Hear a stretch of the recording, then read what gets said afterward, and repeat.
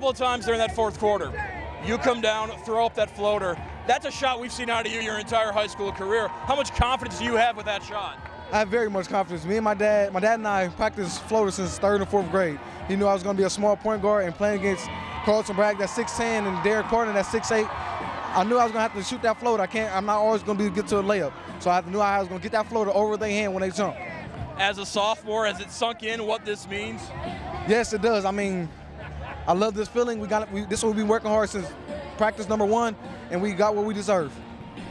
You guys were the underdogs coming into this, yes. But I think maybe the 15 guys on this team and your coaches were the ones that truly believed you were going to win. Right. We all knew that we were going to see this team, whether that was the semis or next year or somebody. We all knew what they had, so we decided that everybody think we're going to be underdogs. Let's defeat these guys. Like, don't even worry about what the fans say. Let's stay in our box, and we knew we were going to defeat these guys from the beginning, since we walked into the locker room today, and we did it. We accomplished our goal.